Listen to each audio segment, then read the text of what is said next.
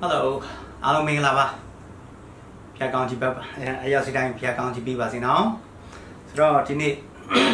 giờ lại chuyện lý mà. Giống thì chẳng sao cả.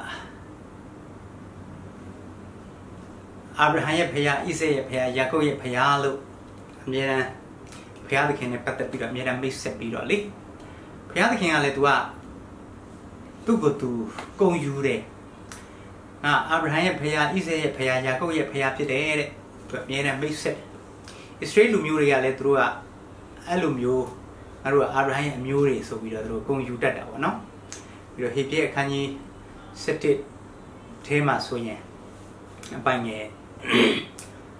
14 15 16เนาะအဲ့ဒါတွေကျွန်တော်ကြည့်တဲ့အခါမှာငါသည်တဲ့သူတို့ရဲ့ဖယားလို့အခေါ်ခံရတာငါမရှိဘူးတဲ့အဲ့တော့ဖယားသခင်ကဂုဏ်ယူပြီးပြောတာပေါ့နော်ဆိုတော့ဒီတမန်ကျမ်းစာပင်လင်ဝန်ခံခြင်းတရားတော်လို့ဆာလံ105ပေါ့နော်အပိုင်းငယ်15မှာဒီမြန်မာကျမ်းစာမှာတော့သူကရှစ်ကနေဒီ7အထိသွားတော့နော်ဆာလံ105ဒါပေမဲ့တခြားဒီကျမ်းအင်္ဂလိပ်ကျမ်းစာတို့ဘာလို့ဆိုရင်တော့ဆာလံ105ပေါ့နော်အပိုင်းငယ်10ပေါ့7မှာအဲ့တော့ဒီမှာကျွန်တော်ဖတ်ပေးခြင်းနဲ့ငါသည်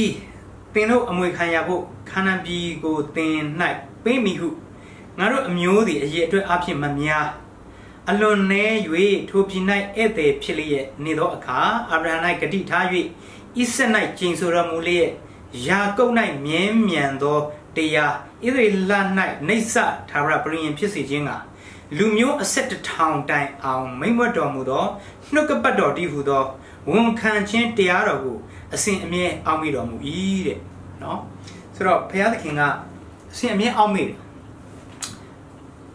ဝန်ခံခြင်းတရားတော်နော်နှုတ်ကပတ်တော်ပေါ့အာဗြဟံရဲ့ဖယားဣဇက်ရဲ့ဖယားယာကုပ်ရဲ့ဖယားအဲ့ဒါကိုစာလံဆရာကအာဗြဟံ၌ဂတိထားတယ်ဂတိထားတဲ့အရာကိုအာဗြဟံရဲ့သားဣဇက်ရဲ့လက်ထက်မှာထပ်ပြီးကျိန်ဆိုတယ်သိကြအောင်နော်အဲ့တော့အာဗြဟံဂတိထားတယ်ဣဇက်မှာကျိန်ဆိုတယ်ယာကုပ်မှာမြဲမြံစေတယ်နော်အဲ့ဒီ၃မျိုးတွေ့ရတယ်ဆိုတော့ဒီနေ့ကျွန်တော်နိုင်ငံတိုက်တွန်းချင်တာဒီအာဗြဟံ၌ဂတိထားတော်မူ၍နော်အာဗြဟံမှာဂတိထားတယ်ဂတိပေးတယ်ကပ္ပဦးကျမ်းအခန်းကြီး7ပေါ့နော်ပိုင်းငယ်1ကနေ3မှာတွေ့ရမယ်ဂတိပေးတဲ့အကြောင်းနော်ဒါကပ္ပဦးကျမ်းအခန်းကြီး73 14ပြီးတော့15ရောက်လာတဲ့အခါမှာလည်းထပ်ပြီးတော့ဂတိပေးတယ်အဲ့တော့ဂတိတော်ခံရတော်သူနော်အာဗြဟံကပါဂတိလေနော်တင်းရဲ့စင်မျိုးသားချင်းပတ်ပေါ်ရကနေထွက်ငါပြက်လက်တန့်သောပြည်ကိုတွားလူမျိုးကြီးဖြစ်စီတင်းကိုကောင်းကြီးပေးတော်သူငါကောင်းကြီးပေးမယ်နော်တင်းကိုကျိန်ဆဲတော်သူငါကျိန်ဆဲမယ်အဲ့တော့အာဗြဟံစီမှာဂတိပေးခဲ့ငါပြရမယ့်နေရာကိုထွက်သွားအစတုန်းကတော့သူဘုရားသူ့ကိုစခေါ်တော့ကဦးလို့ခေါ်တဲ့မက်ဆိုပိုတေးမီးယားเนาะအခုဥရမြို့เนาะဒါအဲ့ကနေစပြီးတော့ခေါ်ပြီးတော့ဘုရားသခင်ကအာဗြဟံနဲ့ချိတ်ဆက်ခဲ့တယ်ဆိုတော့အာဗြဟံဆိုရင်ကပ္ပဦးကျမ်းအခန်းကြီး7လောက်ကနေကပ္ပဦးကျမ်းအခန်းကြီး20နဲ့9ပေါ့เนาะအပိုင်ငယ်9အထိတော့အာဗြဟံက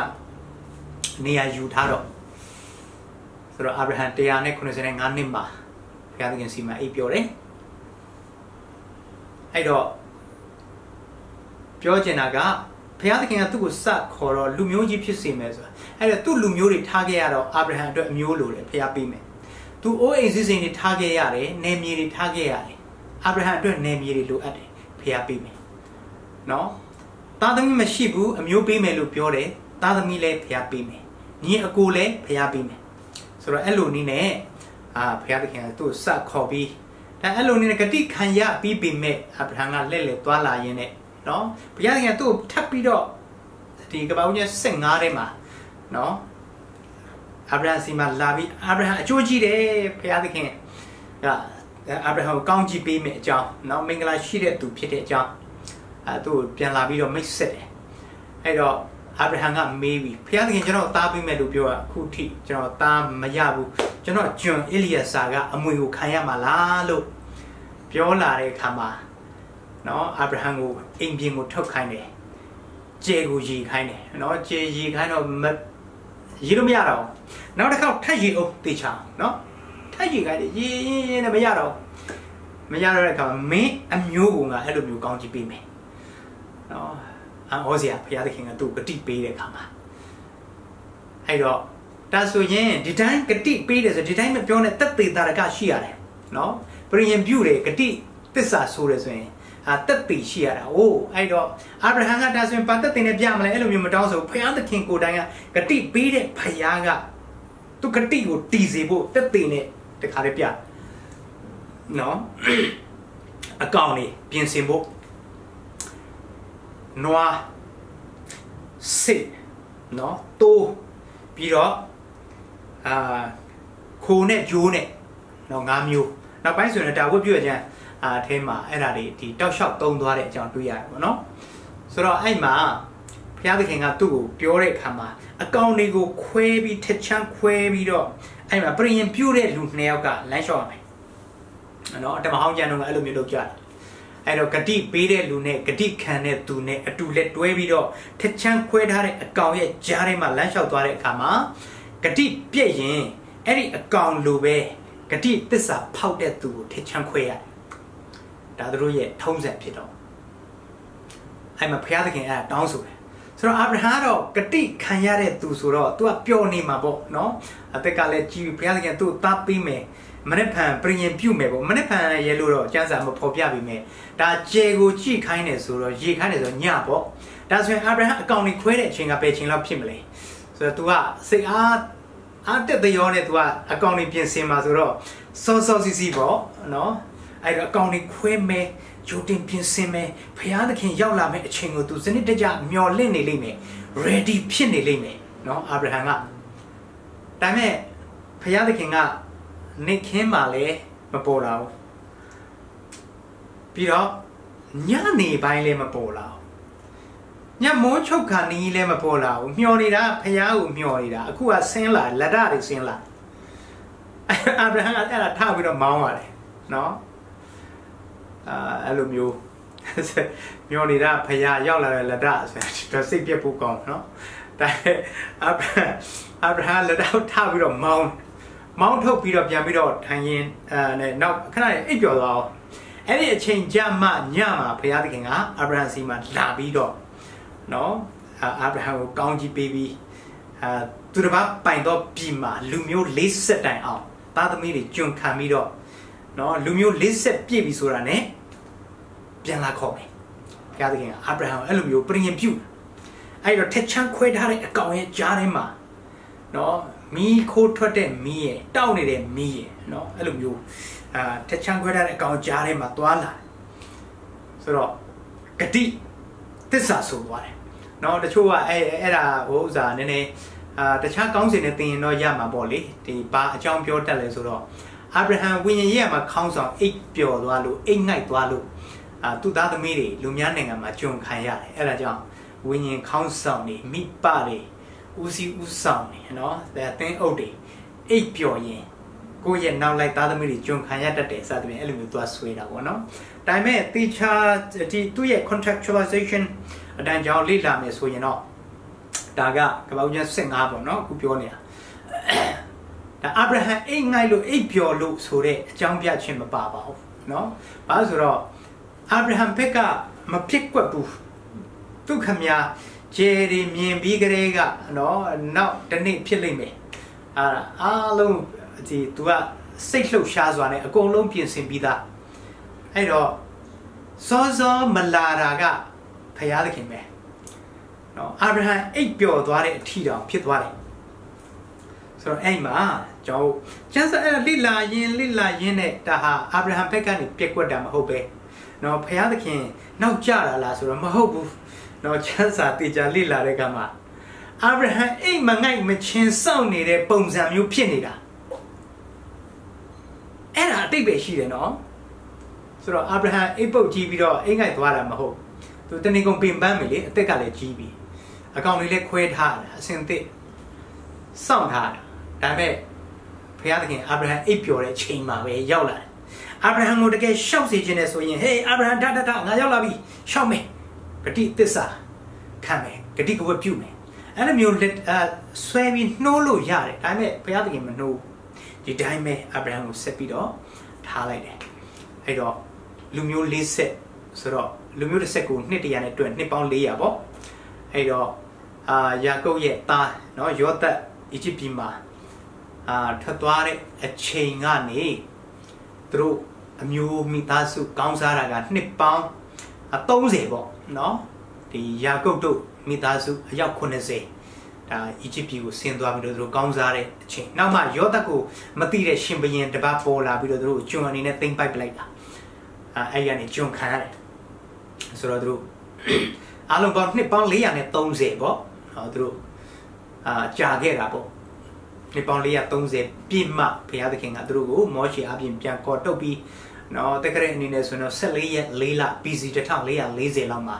နော်သူတို့ပြန်ထွက်လာတယ်ဆိုတော့ဒီနေရာမှာအနှဲငယ်လေးဒီကညီကိုမောင်နှမတို့ sharing လုပ်ချင်တာကဒီအာဗြဟံကိုဘုရားသခင်ဂတိပေးတယ်တကယ်လို့အာဗြဟံလေဘုရားသခင်နဲ့အတူခွဲထားတဲ့အကောင်ကြားထဲမှာလမ်းလျှောက်ရမယ်ဆိုရင်အာဗြဟံအတွက်အရန်အန္တရာယ်များတယ်ဂတိသစ္စာဖောက်တဲ့သူကိုထက်ချမ်းခွဲရတယ်မှာဘုရားသခင်ကဂတိသစ္စာရှိတဲ့ဘုရားဖြစ်တယ်ထက်ချမ်းခွဲစရာအကြောင်းမရှိဘူးအာဗြဟံကလူဖြစ်တယ်အားနဲ့ချက်ရှိတယ်အသွေးအသားနဲ့ဆိုတော့မပြည့်စုံမှုတွေရှိတယ်တကယ်လို့အာဗြဟံဖောက်ပြန်မိသွားရင်ထက်ချမ်းခွဲပြီနော်ဆိုတော့ဒီနေရာမှာအာဗြဟံမလျှောက်လိုက်ရအောင်ဂတိပေးတာလဲဘုရားသခင်ပဲဒီလိုလှုပ်ဆိုညွှန်ကြားတာလဲဘုရားသခင်ပဲရောက်လာပြီးတော့ခွဲထားတဲ့အကောင်ကြားထဲမှာလမ်းလျှောက်တာလဲဘုရားသခင်ပဲအာဗြဟံကဂတိခံရပြီးငြိမ်နေရုံပဲနော်အော်စရာကောင်းတယ်ဘုရားသခင်ရဲ့လှုပ်ဆောင်မှုတကယ်လို့များအာဗြဟံပါထက်ချမ်းခွဲထားတဲ့အကောင်ကြားထဲမှာဘုရားနဲ့အတူလက်တွဲရှောက်မယ်ဆိုရင်ကဲကပ္ပဦးကျမ်းအခန်းကြီး15မှာပြီးတာနဲ့16စပြီမယားကိုလက်ဖွဲ့လိုက်တဲ့စာရာနဲ့အတူပါလာတဲ့နော်ဣရှမေလရဲ့အမေဖြစ်လာမဲ့ဟာဂရနဲ့တွားအိပ်ပြီလေအဲ့မှာစဖောက်ပြီနော်အဲ့ဒါတင်မကသူ့မိန်းမကိုလည်းသူညီမပါလို့ပြောတယ်အာဗြဟံလူဖြစ်တော့နော်တစ်ဖက်ကနေပြန်ကြည့်ရင်လည်းသူတို့ခေတ်တုန်းကအဲ့လိုမျိုးယူတဲ့အနေထားတော့တွေ့ရတာပေါ့လေဒါဖိတ်တူမီဝဲယူထားတာဟုတ်ဆိုတော့အဲ့အာဗြဟံအားနဲ့ချက်ရှိပါတယ်နော်စာရာတင်မကနော်ဟာဂရနဲ့လည်းရတယ်နောက်ပိုင်းကေတုရဆိုတဲ့အမျိုးသမီးနဲ့လည်းထပ်ပြီးတော့ယူတယ်အာဗြဟံရဲ့အိမ်ထောင်ဆက်တွေအများကြီးပါပဲကျွန်တော်ကြည့်တဲ့အခါမှာလေသားသမီးတွေဆိုတော့တကယ်လို့အာဗြဟံအဲ့ဘုရားသခင်နဲ့အတူရှောက်မယ်ဆိုတော့အာဗြဟံထက်ချမ်းခွဲတာသိပြီးကြားပြီးဒါပေမဲ့ဘုရားသခင်သူပဲရှောက်တယ်နော်အစပြုတ်ပြီးလက်တွဲခေါ်လာပြီးတော့လန်တဝဲရောက်လာတဲ့အခါမှာနာခံမှုမရှိတော့တဲ့အခါမှာနော်အာဗြဟံကိုလက်တွဲဖြုတ်ပလိုက်တဲ့အရာမျိုးမဟုတ်ဘူးအစပြုတ်ပြီးခေါ်လာတာလေဘုရားသခင်ပဲအလယ်မှာပို့ဆောင်တာလေဘုရားသခင်ပဲအခုကောင်းကင်နိုင်ငံအထိနော်အာဗြဟံဣဆက်ယာကုပ်ယောဟန်8ထဲမှာသခင်ယေရှုပြန်မိတ်ဆက်ထိုသူအပေါင်းတို့သည်ဘုရားသခင်စီမှာအသက်ရှင်လျက်ရှိကြ၏ဆိုတော့ဘုရားသခင်အသက်ရှင်တော်ဘုရားဖြစ်တော့သူသားသမီးလည်းအသက်ရှင်နော် အဲ့တော့ဒီနေ့နော်ဖရာသခင်ဂတိတော်ဖောက်ပြန်ခြင်းမရှိဘူးဂတိခံတဲ့သူနော်ဒီနေ့အပြင်ကျွန်တော်ယောမ7ထဲမှာလည်းတွေ့ရမှာနော်အပိုင်းငယ်29လောက်မှာအကြောင်းမူကားဖရာသခင်ခေါ်တော်မူတဲ့ခေါ်ထားတော်မူခြင်းသည်ဖောက်ပြန်ခြင်းသဘောနဲ့กินလို့တဲ့ဖောက်ပြန်ခြင်းမရှိဘူးဟေဘရဲအခန်းကြီး7ထဲမှာလည်းအပိုင်းငယ်1မှာလည်းကျွန်တော်တွေ့ရမယ်ယုံကြည်ခြင်းကိုအစအဦးစီရင်၍စုံလင်စေတော်မူသောသခင်ယေရှုကိုစစ်စစ်ထောက်ရှုအောင်အဲ့တော့ယုံကြည်ခြင်းလမ်းကြောင်းကိုအစပြုတာလေဖရာပဲအဲ့တော့ယုံကြည်ပြီးလိုက်လာတဲ့လူပုဂ္ဂိုလ်တွေလက်တွဲခေါ်လာလေဖရာပဲဟိုအဆုံးဂတိပေးတဲ့နေရာအထိလက်တွဲခေါ်သွားတာလေဖရာပဲနော်ဒီအာဗြဟံကိုပေးခဲ့တဲ့ဂတိတော်နယ်မြေဆိုတာကကိုယ်ခန္ဓာနဲ့ပတ်သက်လာရင်တော့ physical နဲ့ပတ်သက်လာရင်တော့ Israel နိုင်ငံလို့ပြောလို့ရပြီမဲ့တကယ်တမ်းဖရာသခင်ကသူတို့ကိုပေးတဲ့နိုင်ငံဖရာသခင်တည်ထောင်ပေးတဲ့နိုင်ငံကဒီလောကနိုင်ငံမဟုတ်ဘူးကောင်းကင်နိုင်ငံမှာနော်ဟေဘရဲ7ထဲမှာအဲ့ဒါအပိုင်ငယ်9ကနေ10အဲ့ဒါတွေကျွန်တော်ကြည့်တဲ့အခါမှာဂတိတော်ကိုခံရသောအပေါ်အပက်ဒီဟုသောဣဆက်ယာကုပ်တို့နဲ့အတူတေးနိုင်နေ၍ဖရာသခင်ရဲ့ဂတိတော်ကိုမျှော်လင့်တယ်နော်ဖရာသခင်တည်ထောင်ပြုစုတော်မူသောမြို့ကိုမျှော်လင့်သည်တဲ့ဖရာသခင်တည်ထောင်ပြုစုပေးတဲ့မြို့ကိုသူတစ်ပါးပိုင်သောပြည်မှာဧည့်သည်ဘဝနဲ့နေရင်ဖရာပေးမဲ့မြို့အသစ်နော်ဟေဘရဲအဲမှာအဲ့အကြောင်းတွေကိုရှင်းထားတော့အကြောင်းမူကားဤဘဝ၌အမြင့်တည်သောမြို့မရှိငါတို့ဒီနောက်ဖြစ်လက်တန့်သောမြို့ကိုရှာကြ၏နော်မတုံမလှုပ်နိုင်တဲ့မြို့ခိုင်ခန့်မြဲမြံတဲ့မြို့မပျက်စီးနိုင်တဲ့မြို့ဖရာသခင်ရှိတဲ့နေရာအခုအာဗြဟံဣဆက်ယာကုပ်အဲ့ဒီမြို့မှာနော်ဖရာသခင်ကသူတို့ကိုနေရာပေးပြီးပိုးပေးနေတဲ့အတူစံပေတဲ့ဖရာဖြစ်တယ်ဆိုတော့သူတို့မှာဣဆက်မှာလည်းအားနည်းချက်ရှိတာပဲနော်ဣဆက်လည်းသူ့ဖေလိုပဲအဖေခြေရနင်းတယ်ခေါ်ရမယ်သူမိမကျောင်းညီမပါလို့သွားလိမ့်နေလေနော်ဣဆက်မှာလည်းအားနည်းချက်ရှိတာပဲယာကုပ်မှာလည်းအားနည်းချက်ရှိတာပဲနော်ယာကုပ်မှာအားနည်းချက်ယာကုပ်ရဲ့အဓိပ္ပာယ်လူလိန်လို့ပြောပါတယ်သို့တော်လည်းယာကုပ်ကတက်တက်မဲ့အကောက်ကြံပြီးတော့လိန်တာညာတာတော့ကျမ်းစာထဲမှာသိပြီးတော့မတွေ့ရပါဘူးเนาะယာကုပ်လို့မှတ်ထားပြီးမဲ့လေဘာဆိုတော့သူ့အဖေကိုလိန်တယ်လို့ပြောတော်လဲဒါအဖေကိုလိန်ဖို့သူ့မှာအကြံစီမရှိအဖေစီမှာပြောရမယ့်စကားတွေကိုအမေကသင်ပေးတာအဖေကိုချက်ပြုတ်ပြီးကျွေးမွေးဖို့အကောင်လဲအေးတော့ကတော့သူ့ဟာသူလိုက်ရှာတယ်ဒါပေမဲ့ယာကုပ်ကခြံထဲမှာလှောင်ထားပြီးသားအကောင်သူ့အမေကဖမ်းခိုင်းတယ်เนาะဒီ commentary တွေကျွန်တော်တချို့လေ့လာတဲ့အခါမှာအေးတော့ရဲ့အင်ဂျီကိုသွားယူပြီးယာကုပ်ကိုဝတ်ခိုင်းလာလဲသူ့အမေပဲသူ့အဖေရှေ့မှာကျွန်တော်ဒီတာကြီးအေးတော့ပါလို့ပြောလို့စကားတွေသင်ပေးတာလဲသူ့အမေပဲဆိုတော့အကုန်လုံးเนาะသူ့အဖေကလည်းသိတယ်เนาะဣဆက်ကသိတယ်ငါသားမင်းအတန်ကယာကုပ်အတန်မဟုတ်ဘူးလားလို့မေးတယ်သူ့အဖေသိတယ်မျက်စိမမြင်ရပေမဲ့ဘာလို့ကျွန်တော်တာကြီးအေးတော့ပါတယ်ဒါဆိုရင်ရှေ့ရွှေ့ပါအောင်စမ်းကြည့်အောင်လက်မှာနော်သူ့အင်ဂျီမှာမွေးနေတော့အေးတော့ပဲပေါ့ဒါပေမဲ့ကောက်ချက်ချတယ်အတန်ကယာကုပ်ရဲ့အတန်လက်တို့ကအေးတော့ဤလက်ဖြစ်ပေသည်အဲ့တော့သူ့အဖေကမသိလို့ရှမ်းပြီးပေးလိုက်တာမဟုတ်တော့တာဦးကောင်းကြီးတယ်ဒါကပ္ပဦးကျန်ခန်းကြီး25ရောက်သွားပြီအခုပြောပြတာအဲ့တော့တိကြီးနဲ့ပေးလိုက်တာယာကုပ်ပဲဆိုတာသူ့အဖေသိတာပဲဒါပေမဲ့ပေးလိုက်တယ်တာကြီးအေးတော့ပါလို့ယာကုပ်ကပြောလာတော့အေးတော့ဖြစ်ပါလေပေါ့တာဦးဖြစ်ပါလေအဲ့လိုမျိုးအတိမတ်ပြုပြီးတယ်နော်ဆိုတော့ဆိုလိုချင်တာဒီနေ့အနေငယ်လေးကျွန်တော် sharing လုပ်ချင်တယ်တရားညီကောင်တို့မှာဖယားသခင်ကကျွန်တော်တို့ကိုခေါ်ပြီးတော့ကျွန်တော်အသက်တာမကောင်းလာတဲ့အခါမှာလက်တွဲဖြုတ်ပြီးထားခဲ့တဲ့ဖယားမဟုတ်ဘူးသင်တို့၌ကောင်းသောအမှုကိုပြုတော်မူသောသူသည်သခင်ယေရှုရဲ့နေ့တိုင်အောင်ပြုလိမ့်မယ်ကျမ်းစာဂတိပေးတယ်အဲ့ဒါကြောင့်ဖယားသားဖြစ်ပြီးပြီမဲ့ဖယားသားဖြစ်ရဲ့သားနဲ့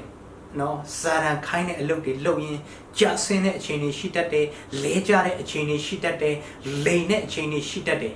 နော်တခါတလေအပြစ်လုပ်မိတဲ့အခါမှာငါဖယားသားဖြစ်သားနဲ့ဒီလိုတွေလုပ်မိတယ်ဆိုတော့ကိုယ့်ကိုယူကျုံမရဖြစ်တယ်နော် လူများကတော့ပေးရနေကြည့်ဒီလူကောင်းပါပေါ့ဒါပေမဲ့အထဲမှာလဲနေစိတ်ပိုင်းဆိုင်ရာမှာနော်တန်ရာတွေဖြစ်နေတယ်ဆိုတော့မပြည့်စုံဘူးဒါပေမဲ့အာဗြဟံဘယ်လိုပဲအားနည်းချက်ရှိဖခင်သခင်ကဂတိထားတော်မူတဲ့အတိုင်းဂတိတော်ကိုဖြည့်ပြီးလက်တွဲလာတယ်လို့ပဲဒီကနေ့နော်ဒီမှာဒီ clip လေးကြည့်နေတဲ့ညီကောင်မောင်နှမတွေဖခင်သားသမီးဖြစ်ပြီးမဲ့စာရန်ခိုင်းတာလုပ်မိတဲ့အချိန်တွေရှိတတ်တယ်လဲကျသွားတဲ့အချိန်တွေရှိတတ်တယ်ဒါပေမဲ့အာဗြဟံကိုပြောမယ်ဆိုရင်အာဗြဟံလိန်နာကိုဘုရားသခင်မအံ့ဩပါဘူးနော်သူမိမသူ့ညီမပါလို့ပြောတာလေဘုရားမအံ့ဩပါဘူးနော်ပြီးတော့ဒီသူ့ရဲ့ကျွန်မနဲ့သွားယူတာလေဘုရားသခင်မအံ့ဩပါဘူးဘာလို့လဲဆိုဘုရားအကုန်လုံးသိပြီးသားဖြစ်တယ်နောက်အာဗြဟံဘယ်လိုမျိုးလဲအောင်မယ်ဘယ်လိုမျိုးကြဆင်းမယ်ဘယ်လိုမျိုးပြန်ရက်မယ်ဆိုတာအာဗြဟံကိုယ်တိုင်တော့မကြုံရသေးဘူးဘုရားကြိုသိပါတယ်ဒါပေမဲ့သိရဲ့သားနဲ့တွေ့ရသားနဲ့လက်တွဲခေါ်ပြီးအခုဆိုကောင်းကင်နိုင်ငံအထိပို့ဆောင်ပြီးတော့လမ်းပြခဲ့တယ်เนาะအဲကြောင့်ဒီကနေ့ဖခင်သားသမီးတွေလူဖြစ်တယ်အားနည်းချက်ရှိတယ်ကျွန်တော်လူများလောက်တော့မဆိုးပါဘူးလို့ပြောတာပင်လင်းလဲချင်းတစ်မျိုးဖြစ်တယ်เนาะအဲကြောင့်ဒါခင်ဗျာဘလောက်ပဲလဲဖခင်သခင်ကပြန်ထူလိုက်မယ်เนาะဖခင်သခင်လမ်းပြလိုက်မယ်အဲ့တော့ပျောက်တော့သားဆိုရင်လည်းအဲ့လိုပဲလဲတယ်နော်ဟိုပြပွားပြီးတော့ဟိုပြည်တဆာမနဲ့သွားအိတ်တယ်ပြည်တဆာမရင်ပတ်ဖက်ပြီးတော့အိတ်နေတဲ့အချိန်မှာအဲ့ဒါသူ့အဲ့တထေးကြီးရဲ့သားပါလို့သွားပြောဘယ်သူကယုံပါလဲနော်ဝက်ချန်ထဲမှာရောက်သွားဝက်ကြောင်းနေတဲ့အချိန်မှာဝက်စာကျွေးနေတဲ့အချိန်မှာတထေးကြီးရဲ့သားပါလို့သွားပြောဘယ်သူကယုံပါလဲဒါပေမဲ့သူ့အဖေကိုသူသိတယ်သူ့အဖေကလည်းသူ့သားကိုသိတယ်နော်အခုခင်ဗျာဘယ်လိုအခြေအနေမျိုးဝိညာဉ်ရေးမှာကြဆင်းလဲကြနေပါစီဖခင်သခင်ခင်ဗျားကိုသိတယ်ဖခင်ပြန်ထူပေးလိမ့်မယ်ကောင်းကင်နိုင်ငံအထိလက်တွဲပြီးတော့ခေါ်သွားလိမ့်မယ်ဒါပေမဲ့ဟိုသတိပြုဖို့ကတော့ကျွန်တော်ဖခင်သားသမီးဖြစ်ပြီးပေမဲ့စာတိအလိုလိုက်ပြီးတော့ကြိုက်တယ်လို့စိတ်ချက်အသက်ရှင်ပြီးတော့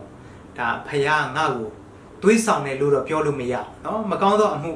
ဆိုတော့ဖခင်ကမတွေးဆောင်အရာကိုအခန်းကြီး1ထဲမှာဖော်ပြထားတယ်เนาะမကောင်းတဲ့အရာကိုသွားလှုပ်ပြီးတော့ဖခင်ကငါ့ကိုတွေးဆောင်လို့ငါအပြစ်လုပ်မိတာပါလို့အဲ့လိုပြောစရာအကြောင်းမရှိဘူးဖြောင်းမတော်သူခုနှစ်ချင်းလဲတော်လေပြန်ထားလိုက်မယ်ပြန်ထဖို့ဖြစ်တယ်ဒါဖခင်သားသမီးဖြစ်ပြီးတဲ့နောက်ပိုင်းမှာเนาะ effect အခန်းကြီး2အပိုင်ငယ်8နဲ့9အလွတ်ရပြီမဲ့အပိုင်ငယ်10ထပ်ဖတ်ဖို့လိုအပ်တယ်เนาะအပိုင်ငယ်10မှာကောင်းသောအကျင့်တို့၌ကျင်လည်ရမည်အကြောင်းကောင်းသောအကျင့်တွေကိုကျင့်ဖို့ရန်အတွက်ဘုရားသခင်ကယေရှုခရစ်တော်စီမှာကျွန်တော်တို့ကိုပြင်ဆင်ထားတယ်တဲ့။နော်ငါဘုရားသားဖြစ်ပြီဆိုပြီးတော့ကြိုက်တယ်လို့ပောက်လွှတ်ပေးစားနေလို့တော့မရဘူး။သို့တော်လည်းအဲ့လိုမျိုးနေတဲ့အခါမှာလည်းဘုရားသခင်ကသူ့သားဖြစ်တဲ့အတွက်ကြောင့်ဆုံးမမှုတော့ရှိမှာပေါ့။နော်ဒါဟေဘရဲအခန်းကြီး7ဆိုရင်ဒါခုနပြောတဲ့အေသောနဲ့ယာကုပ်အကြောင်းတစ်ဆက်တည်းသားနဲ့အဖတွေကြားထဲမှာတွင်တင်ချင်းဆုံးမချင်းဟေဘရဲအခန်းကြီး7ကနေကောင်းကောင်းမိတ်ဆက်ပေးထားတယ်ဆိုတာတွေ့ရတယ်။ဆိုတော့ဒီအာဗြဟံအပေါ်မှာဂတိထားတဲ့ဖခင်ဣဆက်မှာထပ်ပြီးကျင့်ဆိုပြီးယာကုပ်မှာဂတိတော်ကိုမြဲမြံစေတယ်လို့ပဲအခုအာဗြဟံရဲ့မျိုးဆက်ဖြစ်တဲ့ဝိညာဉ်ပိုင်းဆိုင်မှာမျိုးဆက်တစ်တွေကျွန်တော်တို့အာဗြဟံကိုပေးထားတဲ့ဂတိတော်သင်အားဖြင့်လူမျိုးအပေါင်းကောင်းကြီးခံစားရမယ်သင်ကိုကောင်းကြီးပေးတော့ငါကောင်းကြီးပေးမယ်ဆိုတာသင်ဆိုပြီးတော့တတိပုဂ္ဂလနာနဲ့သုံးနေတဲ့စကားလုံးအဲ့ဒီသင်ဆိုတဲ့စကားလုံးဟာကျမ်းစာကအာဗြဟံကိုပြောတာမဟုတ်ပဲယေရှုခရစ်တော်ကိုပြောတာဖြစ်တယ်တဲ့เนาะပြန်ပြီးတော့မိတ်ဆက်လာတယ်အဲ့တော့ဒါဂလာတိလေးထဲမှာလည်းတွေ့ရတာเนาะဆိုတော့အာဗြဟံကလည်းဂတိထားတော်မူသောသူသည်ဂတိတော်အတိုင်းတတ်နိုင်တော်မူသည်ဟုစိတ်ဆွဲလန်းလေ၏ထို့ကြောင့်သူယုံကြည်ခြင်းကိုဖြောင့်မတ်ခြင်းကဲ့သို့မှတ်တယ်တဲ့အဲ့တော့ဒါဂလာတိ3ထဲမှာအပိုင်ငယ်14ထဲမှာเนาะဒီထို့ကြောင့်ယုံကြည်သောသူအပေါင်းတို့သည်အာဗြဟံ၏အမျိုးအနွယ်ပင်ဖြစ်၍နော်အာဗြဟံခံရတဲ့ကောင်းကြီးမင်္ဂလာယေရှုခရစ်တော်အဖင်ခံစားရတပတ်အမျိုးသားတွေပိုင်ဆိုင်ရဒါဂလာတိအခန်းကြီး3အပိုင်း29ထဲမှာလည်းထပ်ပြီးတော့တွေ့ရတယ်နော်အဲကြောင့်ဒီဂလာတိ ngã số yên đó đã sa thi này vinh nhẹ trong con lô xin thà sa thi này vinh nhẹ trong xin thà để chân sa để cái là đi ngã vậy do mà khăn gì ship bỏ nó đã để nó khăn sa lâu ngã yên lý là lối yên cao mà này cái là đi ngã số nó bây giờ ta phải bị mà chun biên mi mà khăn này nó đập bù biên mà thằng này nó sao tụi mình ấy trong này biểu diễn này luật trên khất đòi về vinh nhẹ cho nó luật bì khất đòiတရားတော့ကျွန်တော်လွတ်ပြီးပြီဒါပေမဲ့ဖះငါ့ကိုလွတ်ပြီးသားပဲငါကြိုက်တယ်လို့နေမယ်ဖះသားဖြစ်ပြီးအပြစ်လုပ်ရင်တောင်းပန်ဝင်ချစရာလည်းမလိုဘူးစသဖြင့်အဲ့လိုမျိုးလွဲသွားဖို့တော့မဟုတ်ဘူးဂလာတိငါအပိုင်ငယ်73ထဲမှာညီကိုတို့သင်တို့ဒီလွတ်ချင်းအခွင့်ကိုရတော့သူများဖြစ်ကြတယ်တိုးတော်လေထိုလွတ်ချင်းအခွင့်ကိုတုံပြီးနော်ဒီတလွဲမယူနဲ့နော်ကိုကျိုးဟိုတခြားဇာတိပကတိနဲ့အသက်မရှင်ဖို့အချင်းချင်းချစ်ပြီးတော့အမှုချင်းကိုဆောင်ဖို့နော်ဒါဘောလူကဂလာတိအသင်သူသင်သားတွေစီမှာစာရေးတယ်ဆိုတဲ့အကြောင်းတွေ့ရတယ်အဲကြောင့်ဒီနေ့လဲကြတဲ့အချိန်တွေရှိတတ်တယ်နော်အဲ့တော့ဖျားသိတယ်နော်ပြန်ထရအောင်နော်ကျွန်တော်ဒီဂျော်မီသားစုနော်ကျွန်တော်အသင်းတော်ဒီလိုတစ်ခေါက်အသက်တာပြည့်စုံပြီးပြင်ဆင်ပြီးတာနဲ့ပြီးသွားတာမဟုတ်ဘူးအဲ့ဒါလောကမှာအသက်ရှင်နေတဲ့ကာလပတ်လုံးနေ့တိုင်းအဲ့လိုပဲပြင်ဆင်ပြီးတော့သွားရတာလေခရီးဆက်ရတာခရီးသေးတွေဆိုတော့လေကောင်းကင်ကမရောက်မချင်းဒီရုပ်နဲ့နာနဲ့တွင်းနေတဲ့မှာကာလပတ်လုံးနော်အဲ့ဒါမျိုးရှိနေအောင်မယ်အားနဲ့ချက်ရှိတတ်တယ်အဲကြောင့်ဒီနေ့အာဗြဟံ၌ဂတိထားတယ်ဣဇက်၌ကျင်းဆိုတယ်ယာကုပ်၌မြဲမြံစေတယ်ဂတိထားတဲ့ဖရာဂတိတော်အတိုင်းတက်နိုင်ပြီးကောင်းကင်ကအထိလက်တွဲပြီးတော့ခေါ်သွားတယ်ကြားထဲမှာဘလူပဲအားနဲ့ချက်ရှိလက်တွဲဖြုတ်ပြီးနော်ဘုရားသခင်ကအမှားကိုတစ်ချိန်လုံးချောင်းကြည့်မှားပြီဆိုတာတွေးပြီဆိုတာနဲ့တခါတည်းချက်ချင်းရိုက်နော် find လုပ်ပြီးတော့တန်ခတ်နော်အရေးယူအဲ့လိုမျိုးဘုရားသခင်ကသူ့သားသမီးတွေရဲ့အားနဲ့ချက်ကိုနော်ဟိုမှတ်ထားပြီးတော့ချောင်းမြောင်းပြီးတော့စနိုက်ပါတယောက်လိုမပစ်ဘူးနော်သူ့သားသမီးလဲရင်လဲပြန်ပြီးတော့အမြဲတမ်းထူပေးတဲ့ဘုရားဖြစ်တယ်နော်တောင်ကြီးတောင်ငယ်တွေတုံလှုပ်ပြီးတော့ပင်လေကိုကြာရင်တော့မှငါမင်းအပေါ်မှာငါထားတယ်ငါရဲ့မြစ်တာကိုမင်းဘောနဲ့မရွှေ့နိုင်ဘူးလို့နော်အစ္စရေးလူမျိုးတွေကိုဘုရားသခင်ကကောင်းကြီးပေးတယ်နော်ဘုရားသားဖြစ်ပြီးမှလည်းခဏဖောက်ပြန်တာပဲနော်ဒီတမဟောင်းကျမ်းထဲမှာဆိုလို့ရှိရင်ဒါဟောရှေရဲ့အသက်တာလေးပြီးတဲ့ဆာမကိုသွားယူခိုင်းတယ်ဟောရှေရဲ့သခင်ရှုကိုစားပြုတာဟုတ်သူသွားယူတဲ့ပြည်တဲ့ဆာမလည်းသူရထားတဲ့ကလေးတွေကလည်းဘယ်သူနဲ့ရထားမှလည်းမသိဘူးအဲ့ဒါကိုဟောရှေကိုသွားယူခိုင်းပြီးတော့ကျွေးမွေးခိုင်းတယ်နော်အဲ့ဒါကိုဒါယောမအခန်းကြီး9ထဲမှာထပ်ပြီးတော့ရှင်းထားတယ်အဲ့တော့ဟောရှေအဖြစ်ငါလူမဟုတ်တဲ့လူကိုငါလူလို့ငါခေါ်မယ်ငါမချစ်တဲ့သူကိုအချစ်လို့ခေါ်မယ်နော်ငါလူမဟုတ်တဲ့သူကိုငါလူလို့ခေါ်မယ်ဆိုတော့အဲ့ပြည်သမားနဲ့ဘယ်ရလာမှလည်းမသိဘူးလေဒါပေမဲ့ဟောရှေကခေါ်ပြီးတော့ကျွေးမွေးရတယ်အခုလဲကျွန်တော်တို့ခင်ဗျားတို့အားနဲ့ချက်ရှိတယ်ငကိုကလေးကကျွန်တော်ဣသရေလလူမျိုးတွေထဲမှာမပါဘူးတပတ်မျိုးသားတွေဖြစ်တယ်ဒါပေမဲ့ဖယားသခင်ကကျွန်တော်လက်တွဲခေါ်ပြီးဒီကနေ့ထိတိုင်အောင်လမ်းပြနေစေနော်ဖန်ဆင်းတာလည်းသူပဲကယ်တင်တာလည်းသူပဲထားခဲ့တာလည်းသူပဲပြန်လာခေါ်အောင်မှလည်းသူပဲအကုန်လုံးသူပဲတာဝန်ယူတာဝန်ခံထားတယ်ဂတိထားတဲ့ဖယားဂတိအတိုင်းတက်နိုင်တယ်အဲကြောင့်အားလုံးလဲမိတယ်ဆိုရင်လည်းပြန်ထားရအောင်လို့အရောက်စီတိုင်းကိုနှုတ်ပတ်တော်နဲ့ခွန်အားပေးခြင်းပါတယ်အရောက်စီတိုင်းဖျားရှင်ကောင်းကြီးပေးပါစေ